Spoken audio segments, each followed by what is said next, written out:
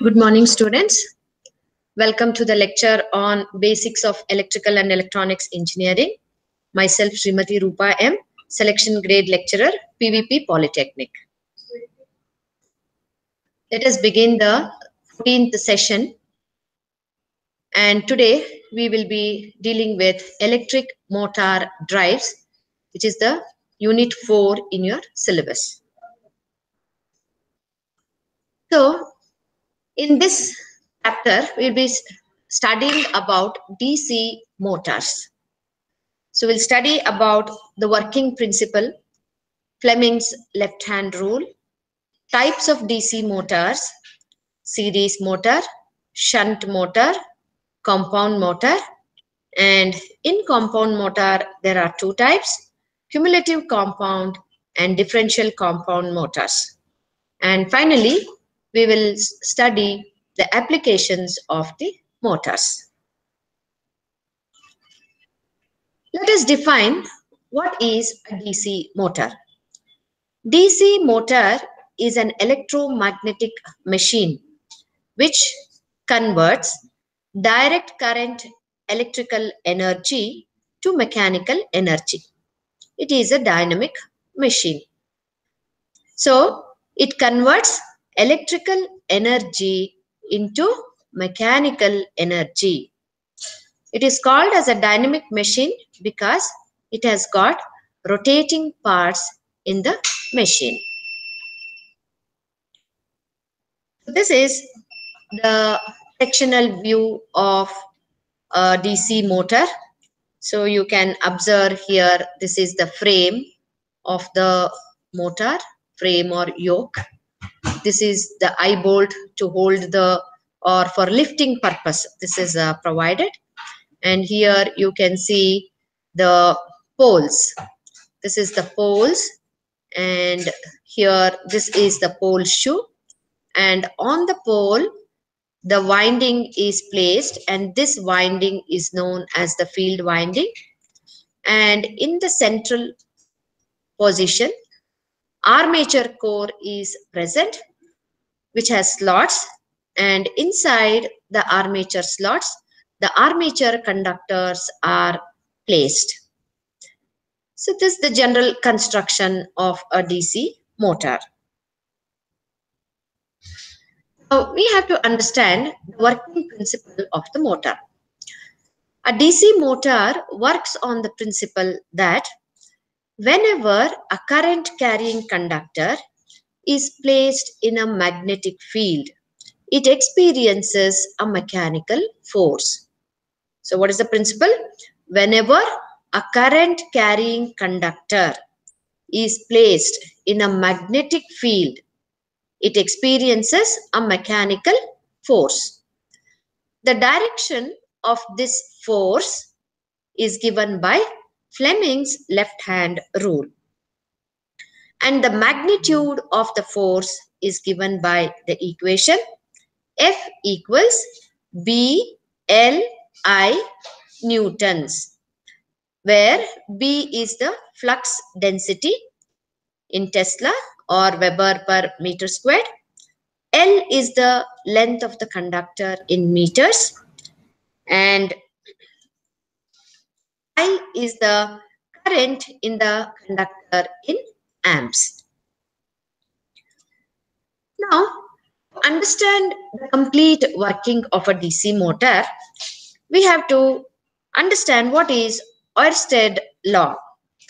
The Oersted law states that the flow of electricity through a conductor or a wire produces a magnetic field around the conductor. So what do we understand? Any current carrying conductor sets up a magnetic field around itself. So where there is electric current, there is existence of magnetic field. So here you can see, now this is a wire conductor to which a supply is given here, DC supply. So this is the direction of the current. And here you can observe there is the existence of a magnetic field around the current carrying conductor.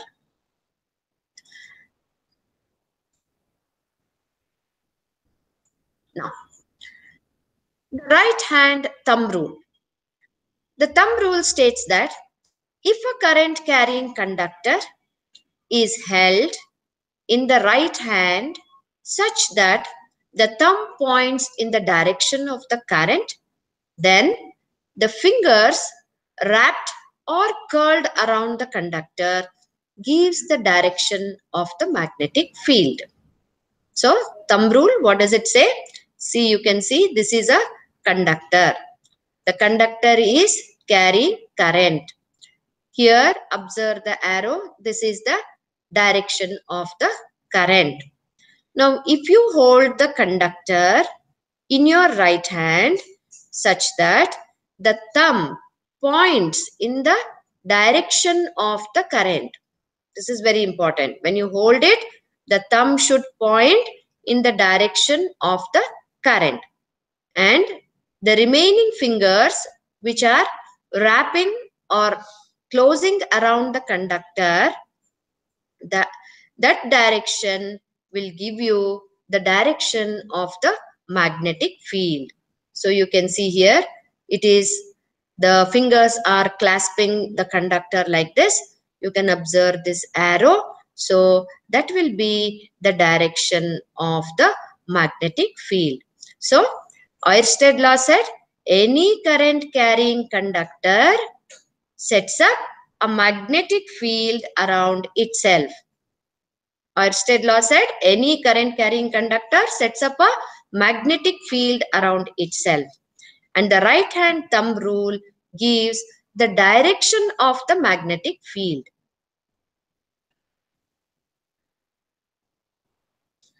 Now, the Oersted rule also stated that, like, found that for a straight wire carrying a steady current, DC current, steady current means DC current, the magnetic field lines encircle the current carrying wire.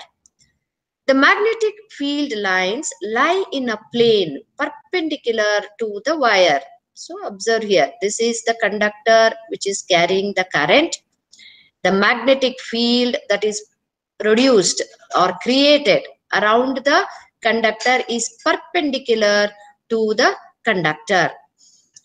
If the direction of the current is reversed, the direction of the magnetic field also reverses. So, if you reverse the direction, now you can see the current is moving upwards. Suppose the current is made to flow downwards, then you have to hold the conductor in the reverse direction, because thumb should always point in the direction of the current. Thereby, the field that is going to be created is also going, direction of it is also going to be reversed. The strength of the field is directly proportional to the magnitude of the current. So, this field, what is the strength of this field, is proportional to the magnitude of the current. Lesser the current, lesser the strength of the magnetic field. More the current, more is the strength of the magnetic field. Next, the strength of the field at any point is inversely proportional to the distance of the point from the wire. So, strength of the field. Now, if you take a point which is closer to the conductor, the strength there is going to be higher compared to a point you consider much farther away from the conductor. So, if you are nearer to the current carrying conductor, the strength of the field is more. If you are farther away from the current carrying conductor, the strength of the magnetic field weakens. Now we have to understand what is Maxwell's right-hand corkscrew rule.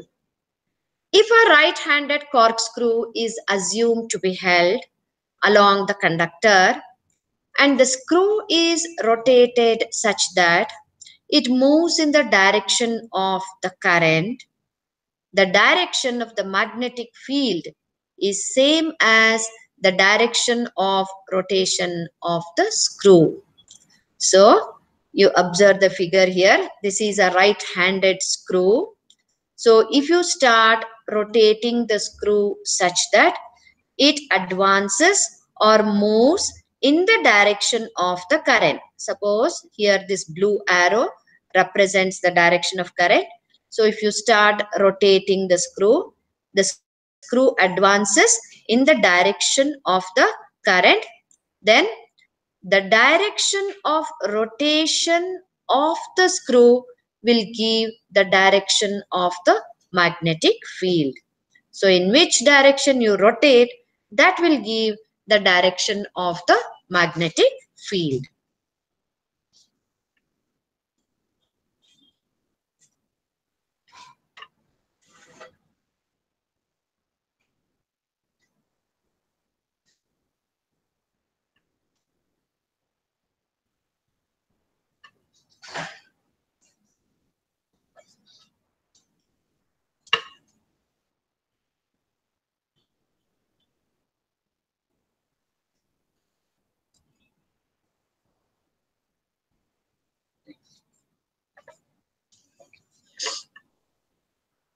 Okay.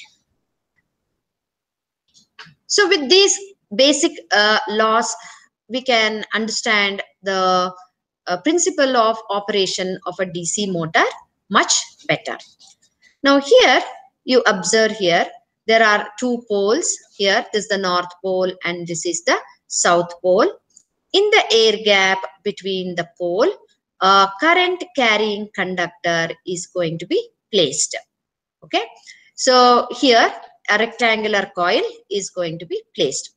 So this coil, what you see is one end A, this is the other end of the coil B. So we can assume the current is entering at this point. Current is entering at this point. It flows through the rectangular coil of wire and it is coming out of the paper at the end B.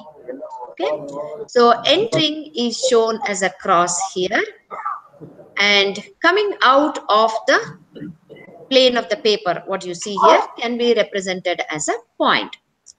Now both the arms of the rectangular coil is present in the magnetic field. Okay, and the coil is also carrying current. Now here what happens, there is two fields. One field due to the magnet and the other field is due to the current carrying conductor. Because just now we have understood from the Oersted law, any current carrying conductor sets up a magnetic field around itself. So now there are two magnetic fields present in the air gap. When the two magnetic fields interact, then a resultant magnetic field is going to be produced. Now, the resultant magnetic field here is such that the lines of force here tends to pull the conductor A. The conductor A downwards. You can see this arrow. It tends to pull it downwards.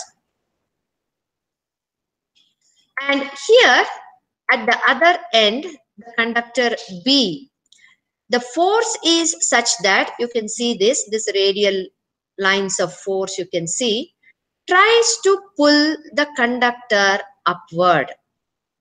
So here what is happening? There are two magnetic fields. One is due to the presence of north and south pole. So there is a magnetic field. Another is due to the current carrying conductor. So as per Oersted law, we learned that any current carrying conductor sets up a magnetic field around itself.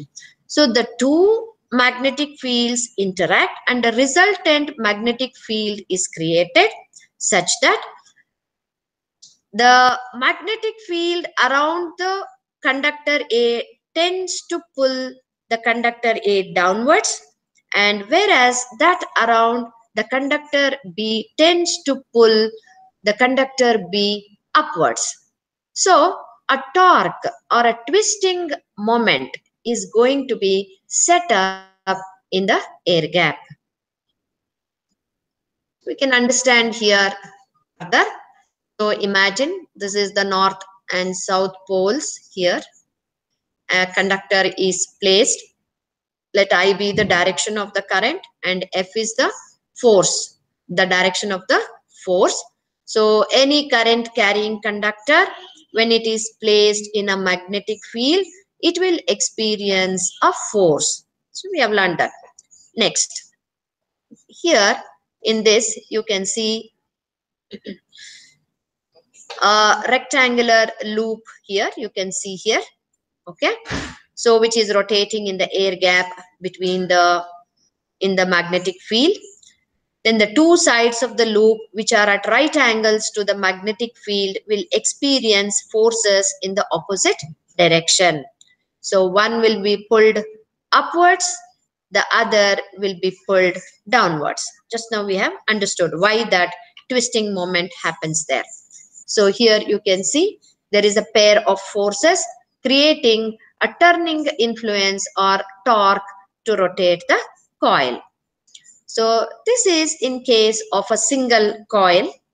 Here suppose a number of coils are going to be present, number of armature conductors, where you can see in practical motors have several loops on an armature to provide a more uniform torque, and the magnetic field is produced by an electromagnet arrangement called the field coils. So here you can see, so some of the conductors are under the influence of an upward pull, and some of the conductors here are under the influence of a downward pull.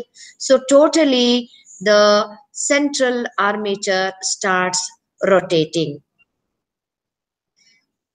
So further you can understand here with this figure. So only magnets, this is the lines of force or the magnetic field. When you place a current carrying conductor, you can see here the conductors. Here three coils are present. So here one end of the coil you can see it carries a cross mark, that is current is entering into the coil. Here these three are the other end of the three coils where you see the dot, that means the current is coming out of the coil. So when you apply the right hand thumb rules around these current carrying conductors, you get the direction of the magnetic field around the conductors. So these three will have the direction in one direction. The magnetic field direction is in one direction, and around these three conductors it will be in the opposite direction. So now there is an interaction between the two magnetic fields. So here what happens here is a twisting moment occurs and the armature starts rotating. Now let us understand the Fleming's left hand rule. It states that when you stretch the three fingers of your left hand, that is the forefinger, that is the first one, that is the pointer or the index finger, the middle finger and the thumb at right angles to each other. So observe the figure here. So left hand, first three fingers, the thumb, this is the forefinger or the index finger, and this is the middle finger.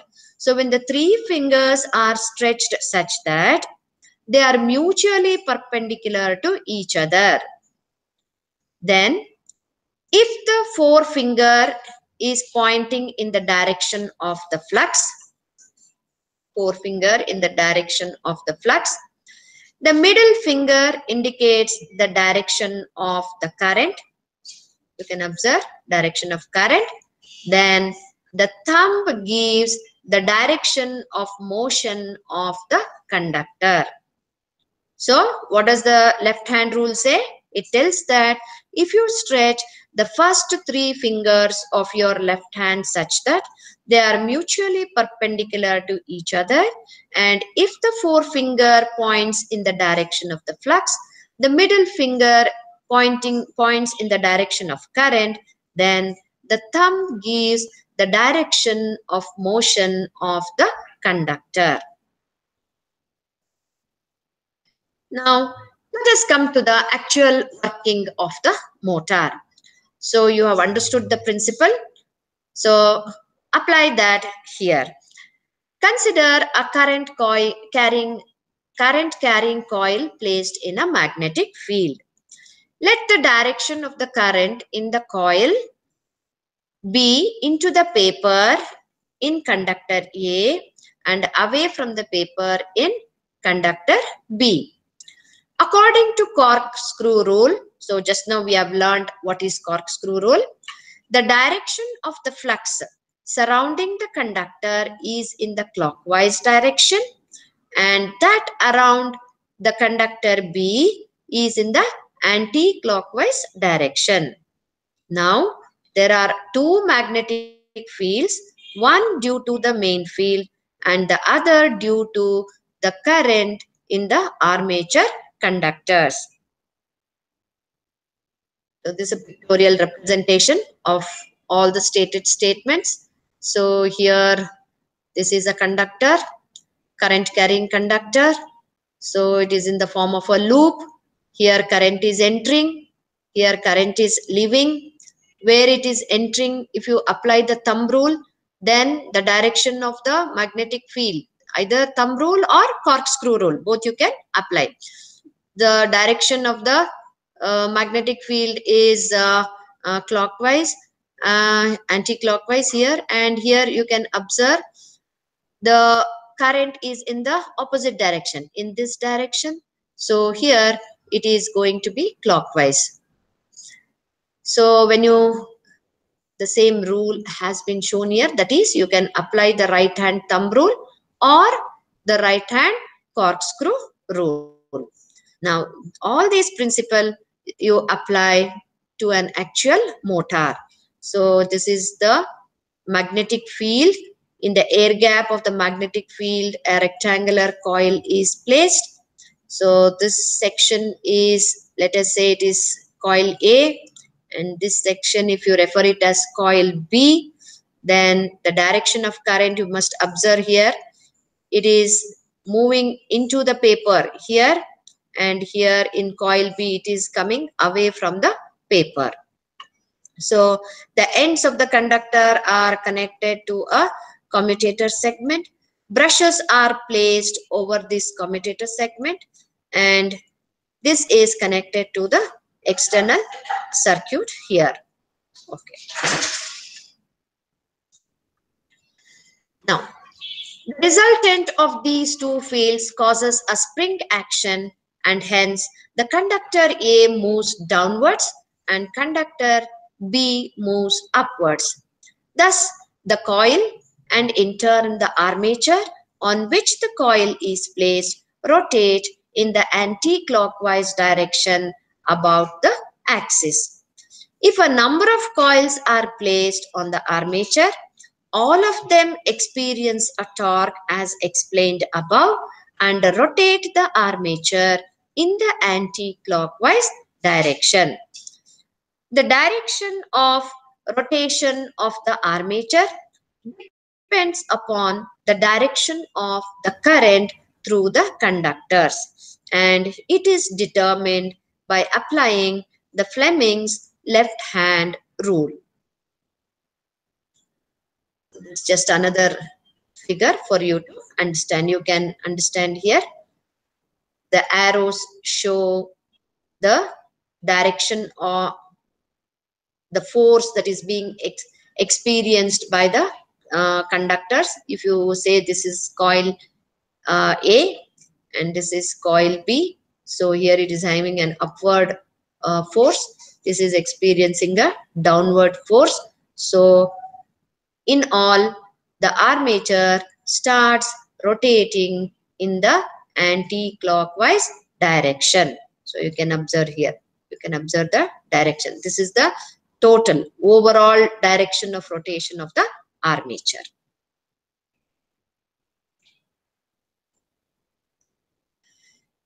Now, we have to understand what is back EMF.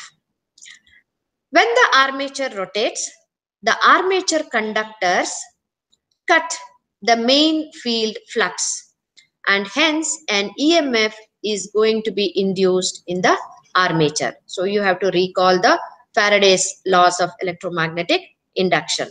So the armature conductors, when it is rotating, it is going to cut the main field flux, and hence an EMF is induced in the armature. This induced EMF acts in opposition to the applied voltage. Hence, it is called as back EMF. It is also called as counter EMF. So, why this happens? Now, this is according to Lenz's law. The law says whenever there is an induced EMF in a conductor, it is always in such a direction that the current it would produce would oppose the change which causes the induced EMF. That is, it opposes the very cause that is producing it. This induced EMF acts in opposite direction to the armature supply voltage, and hence it is called as back EMF. And back EMF is given by the equation EB is equal to, it is represented as EB, it is equal to phi Z NP by 60A.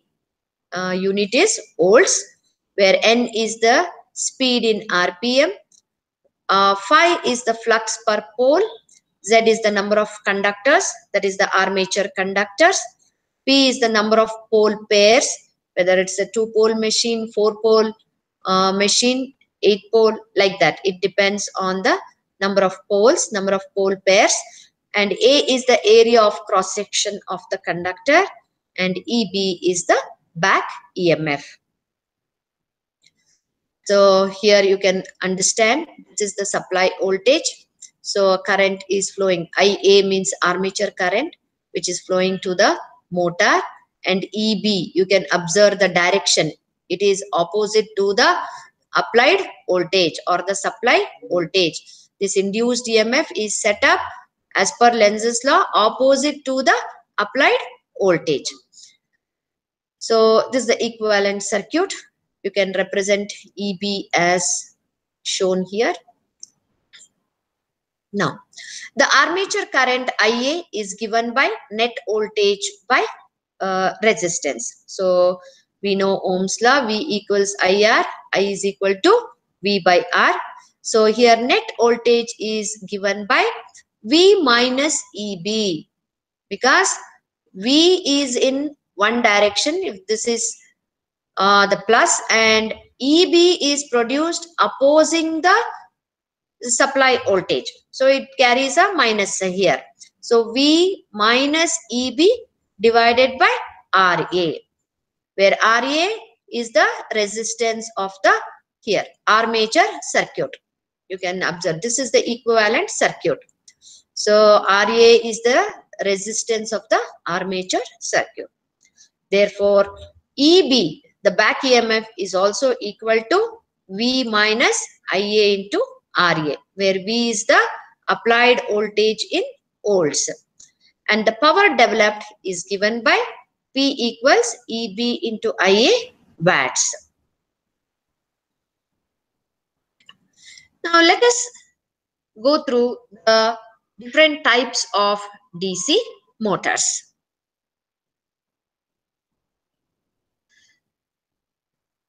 So we have different types of DC motors depending on the connection of the field windings and the number of fields.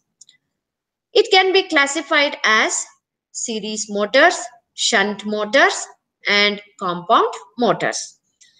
Compound motors further can be classified as cumulative compound motors, and differential compound motors.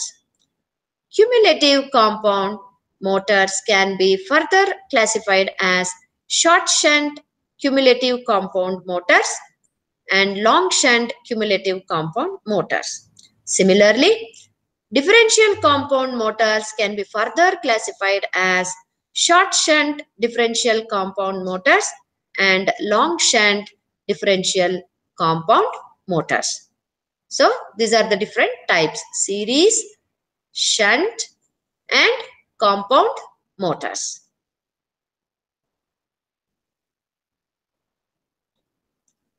So this is a pictorial representation of the classification of DC motors. So here you see the DC motor. So it can be separately excited, self-excited, or a permanent magnet. Self-excited DC motors are further classified as shunt, series, and compound motors. Compound motors further are of two types: cumulative compound and differential compound.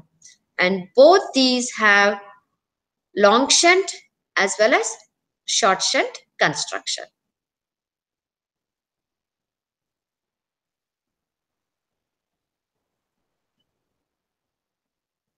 Okay. So further again it can be represented by using the symbols. It is so separately excited is as shown, self-excited, series. This is the representation of series wound self-excited motor. This is shunt wound, and here it is compound wound. This is the symbol of a long shunt. This is symbol of short shunt. Okay.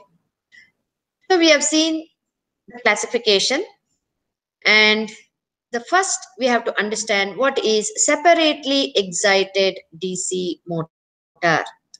As the name signifies, the field coils or the field windings are energized by a separate DC source. So observe the figure here, the circuit diagram here. So this is the DC motor. EB is the back EMF. See the arrow direction. So that shows that it is opposing the applied voltage. RA is the resistance of the armature. IA is the armature current. And the field winding here, you can see, is placed separately and it is excited separately from a separate DC source. IF is the field current. Such a type of construction is known as separately excited DC motor. Self-excited DC motor. So as the name implies, in this type of motor, the current in the windings is supplied by the machine or the motor itself. So self-excited DC motor is further divided into shunt wound, series wound, and compound wound motors. So here you can see the field winding is connected parallel to the armature winding. So the armature current itself is being fed to the field also. So there is no separate excitation for the field winding. So that is why it is called as self-excited. So this is a shunt wound motor. Here you can observe the field winding is in series with the armature winding.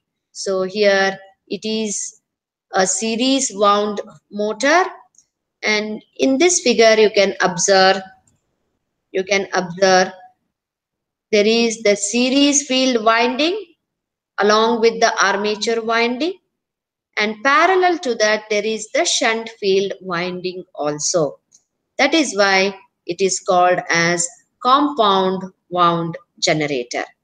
In all the three cases you can observe There is no separate excitation for the field windings.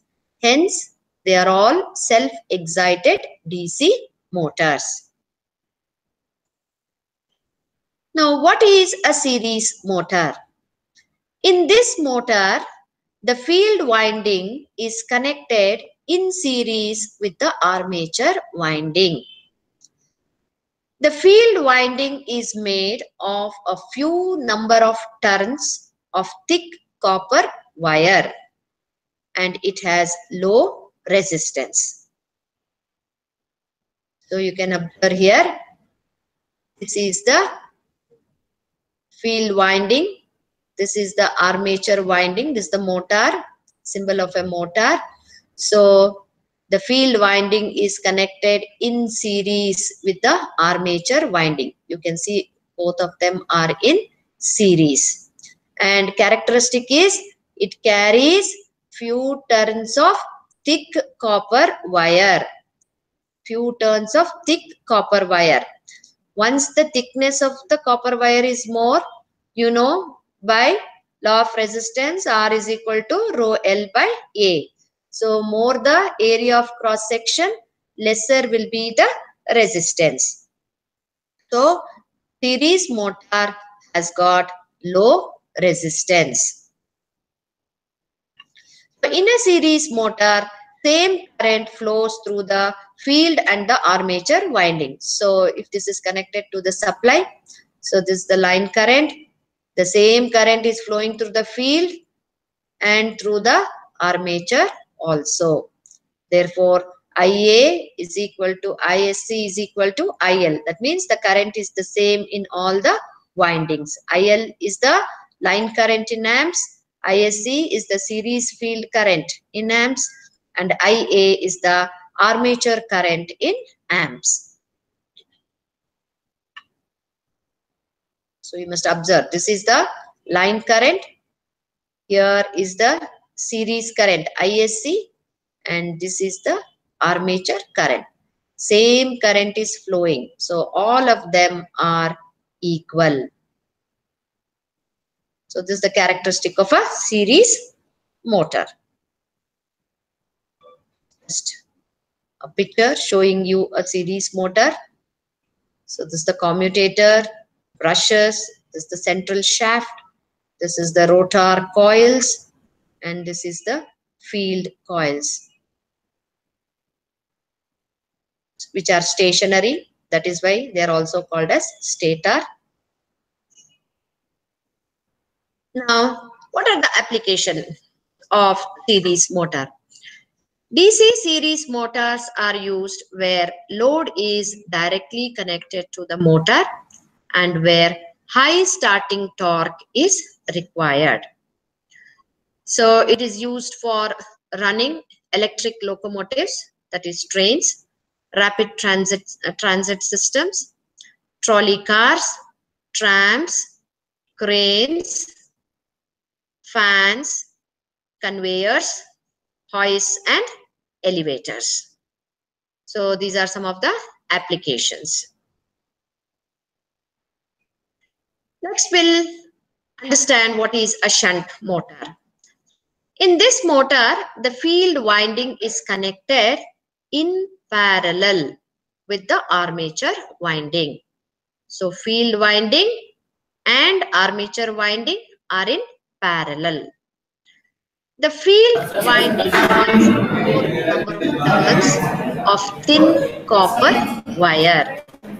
So here you can understand thin. Thin means area of cross section is less. So we know that R is equal to rho L by A. Area of cross section is less, means it is inversely proportional to the resistance. Okay, so it has got high resistance.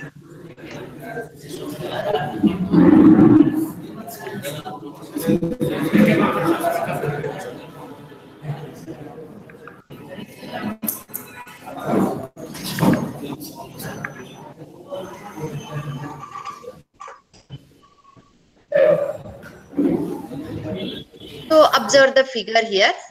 This is shunt motor. You can see here Z1, Z2 is the field winding. It is connected parallel to the armature winding.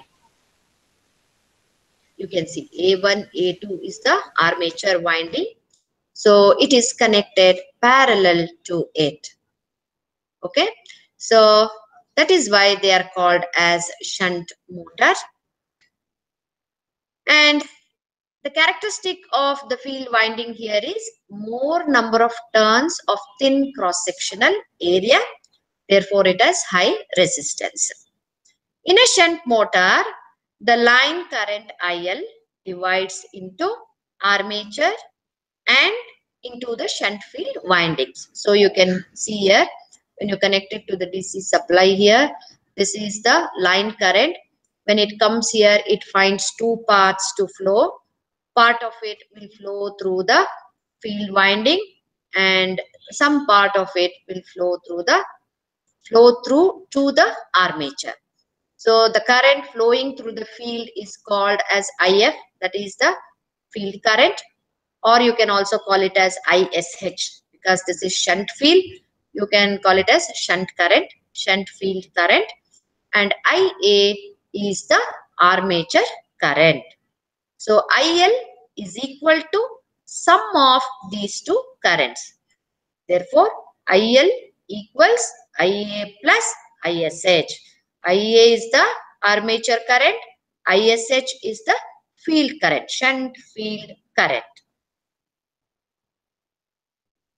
So this is another picture showing you a shunt motor. So here you can see this is the stator. Here, this is the poles. Pole shoe, field winding is present on the poles. This is the armature core, and here you can see this is the armature winding. So shaft, this is the brushes and the commutator. Applications of DC shunt motor. It is a general purpose motor and it is used where almost a constant speed and medium starting torque is required. It is used for driving constant speed line shafting, lathe machines, woodworking machines, blowers and fans, centrifugal pumps, reciprocating pumps, milling machines, and drilling machines. So these are some of the applications where DC shunt motor is preferred to be used. So it gives almost a constant speed.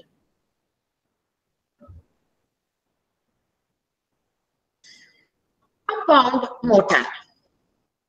In this motor, the field winding is connected both in series and in parallel to the armature winding.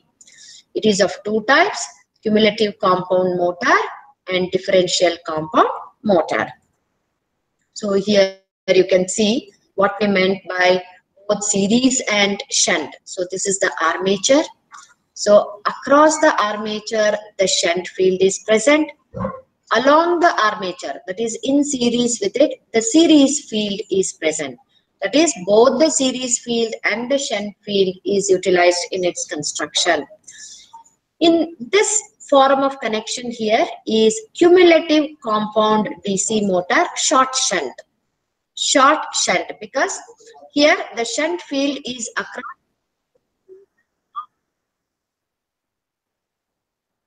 armature. And you must observe the polarities here. This is S1 is represented as plus, S2 as minus, the two ends of the series field winding. And here you can observe the shunt field plus F1, this is minus F2. So here we will understand further in the definition. Just see how it is being represented here. This is a cumulative compound DC short shunt motor. This is differential compound DC shunt motor.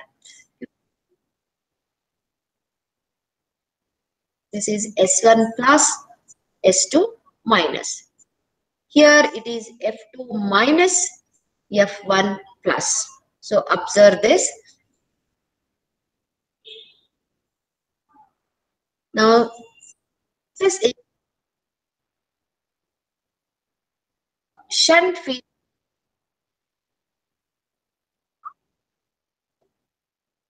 Field winding as well as the armature winding. So you can see. So it is why that is why it's called as long shunt. Shunt itself means it is in parallel.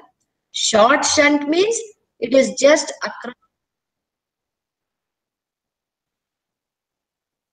across both armature and series. So suppose this connection is,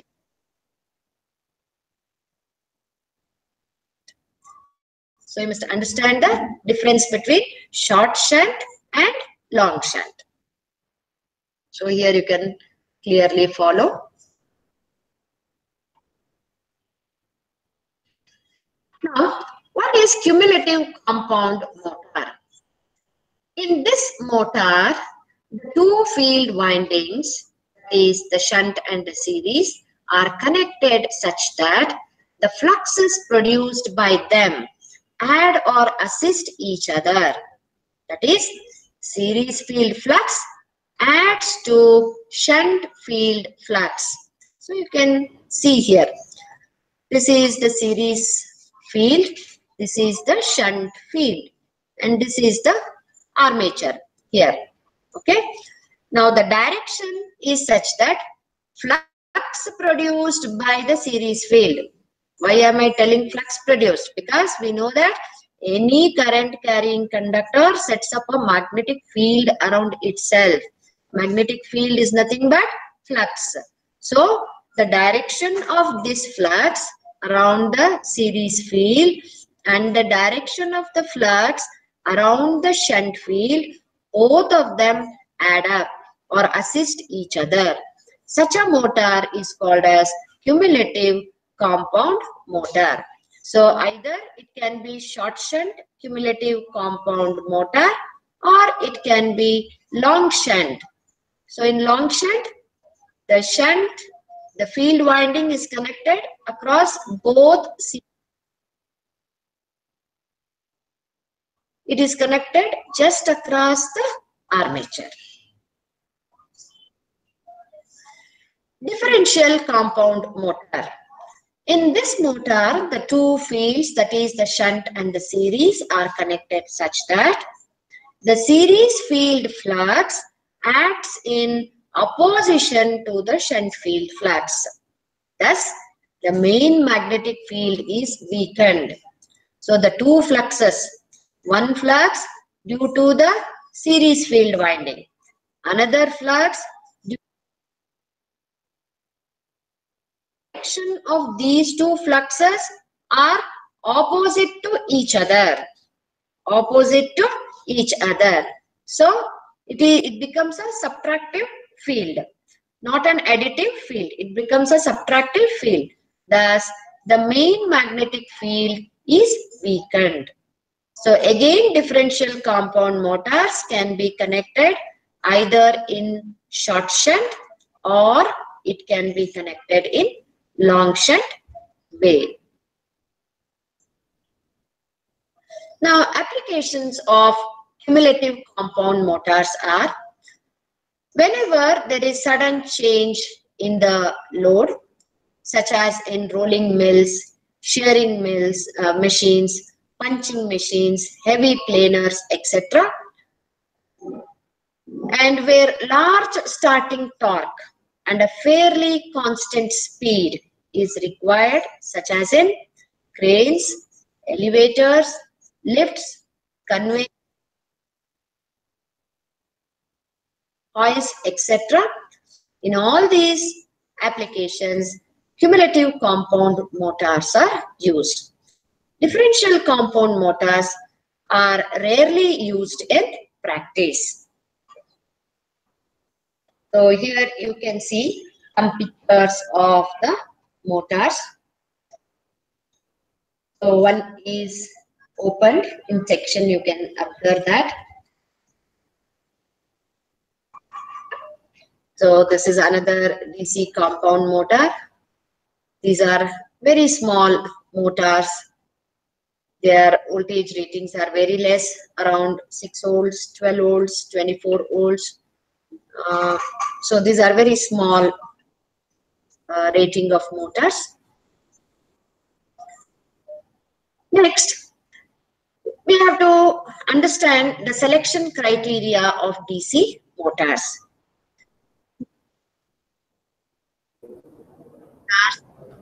Includes, so whenever we want to select a motor for a particular application, then what are all the criteria that we have to keep in mind? First is the voltage availability. For example, if it is a portable device, then it is battery operated. Many rack mounted devices and tools operate from a 24-volt power supply. DC motors are also available for as low as 1.5 volts and as high as 48 volts, dependent on the required power. So, for depending on our application, we have to choose the voltage, and that particular rating of motor has to be selected. Next is the physical size. This is often one of the limiting factors in motor selection, like in desktop 3D printers, portable medical devices, and hand tools. Small sized motors are used. Efficiency is another primary concern which you need to worry about, so that power consumption has to be maximized. So power consumption to maximize battery life, such as in a surgical tool or unmanned security drone. So when you have to maximize on the battery life, you have to pay attention to the efficiency factor of the motor. Torque and speed also have an effect on the motor frame size. High torque motors are often large in size than low torque motors. For example, it takes a larger motor to rotate the magnets in an MRI than it does to run the windows in the doors of an automobile. So if it is being used, motors being used for MRI scanning purpose are larger motors, whereas the motors used for opening and closing of the windows in cars, it is a smaller motor. So torque and speed also have an effect on the motor frame size. And lastly, motor duty cycle could be one of the most telling aspects of a lot of semiconductor production machines. Intermittent operation reduces the wear and tear on the motor, and it increases the life of the motor. So that is how the motor is going to be operated. So when it is started, it is at what speed? Then later on, does it pick up more speed? Like this. The speed variations.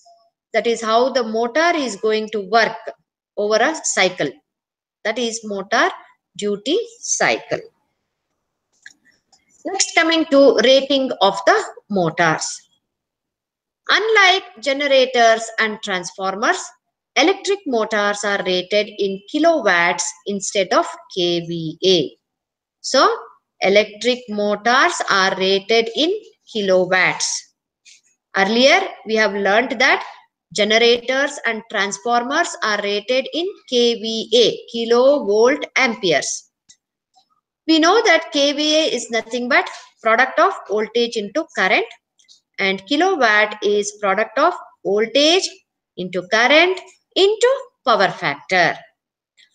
In case of transformers and generator, the designer or the manufacturer does not know what is the actual power factor of the system, because while designing, the designer cannot predict the power factor. So since he cannot predict the type of load, he does not know the power factor. That is why generators and transformers are rated in kilovolt amperes. The power factor of an electrical system depends on the nature of the connected load. Depends on the nature of the connected load.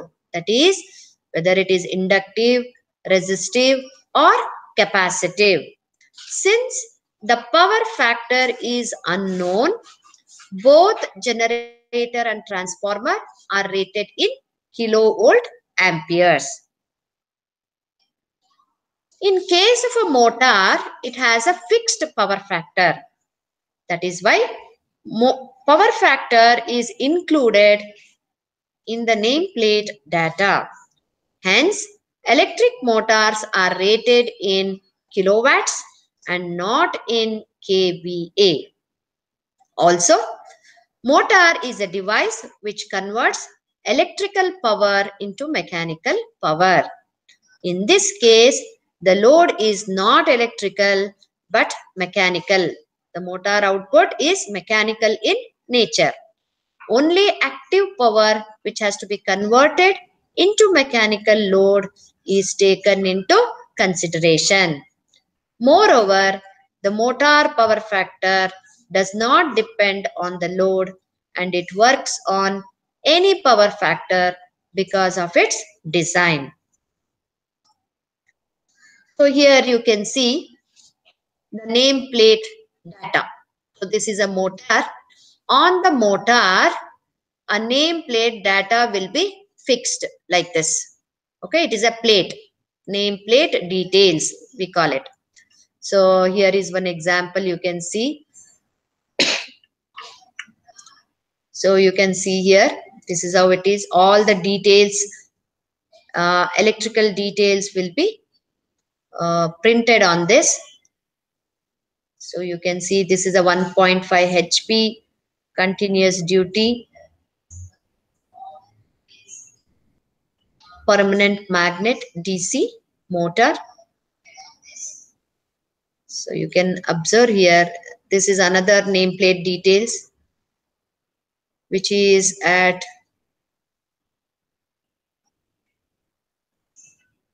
557 bar 1725 RPM, 230 volts. Current carrying capacity of the motor is 29.6 amperes. Winding type is shunt. Okay, so like this, all the details, that is the voltage, current, power, frequency, all these details will be present in the nameplate details.